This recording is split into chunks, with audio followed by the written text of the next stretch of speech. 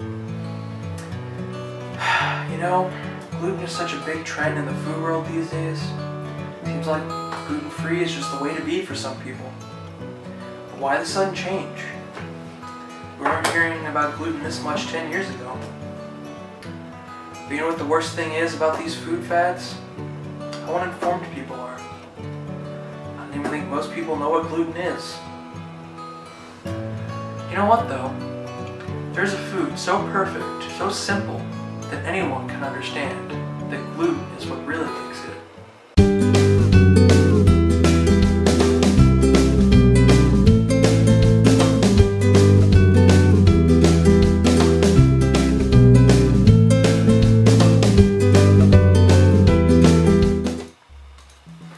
Before we actually make this food that will help us understand how gluten is used, we need to look at how it's created, what it's made up of.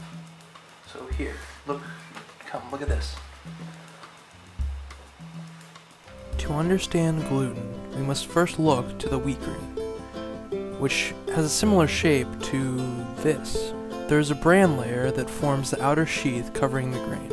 The interior is composed of the endosperm, and toward the bottom, the germ. The germ contains all of the DNA and most of the fat, while the endosperm contains most of the energy, in the form of starch.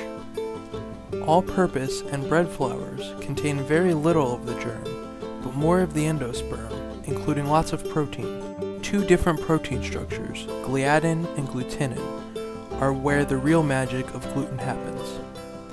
When they are mixed together for the proper amount of time in the right way, they form the substance known as gluten. Gluten is a stretchy mesh structure that makes yeast-based bread products possible.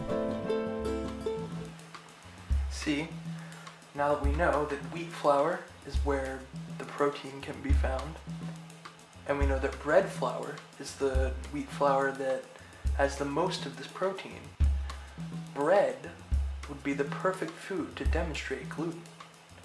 So with that in mind, let's cook. But first, the hardware. You will need a medium to large size mixing bowl to mix and or rest the dough in.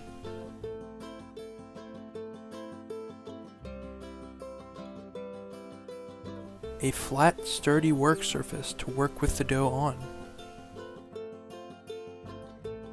A pizza stone, pizza pan, or baking sheet with no large edges. Or you could use one of these, available at your local hardware store. A serrated or bread knife. Now we get to the software. You will need 1 pound of bread flour, 1 teaspoon of instant rapid rise yeast, 2 teaspoons of honey, 2 teaspoons of salt. When measuring out your dry ingredients, always make sure to level the top with a flat object.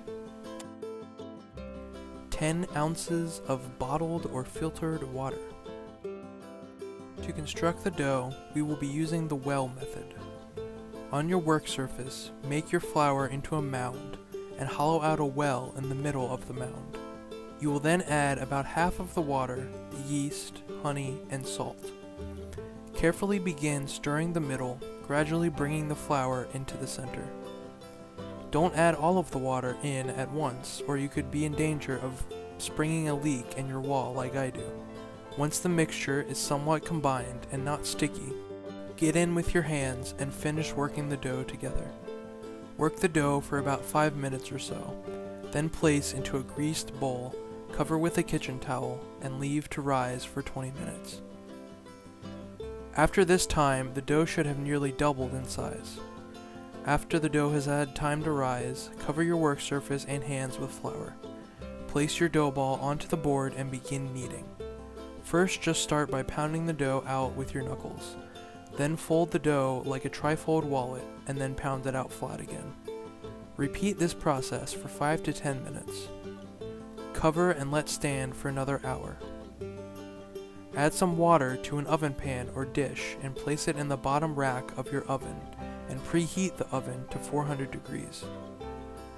Sprinkle some cornmeal on your baking sheet, then place your dough onto it.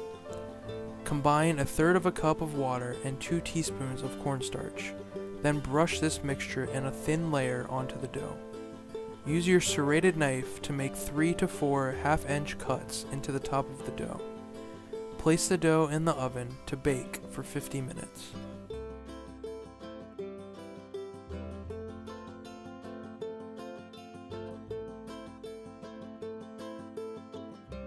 It's out of the oven. This has to cool for another 30 minutes. But while we're waiting, you can see how gluten is a powerful ally for bread-based foods, but for some, gluten has negative effects. Some may have almost an allergy to gluten, or a condition or disease called celiac disease. The definition of celiac disease, according to the Celiac Disease Foundation, is an autoimmune disorder that can occur in genetically predisposed people where the ingestion of gluten leads to damage in the small intestine. It is estimated to affect 1 in 100 people worldwide. When someone with celiac disease eats gluten, their body mounts an immune response similar to other food and non-food related allergies.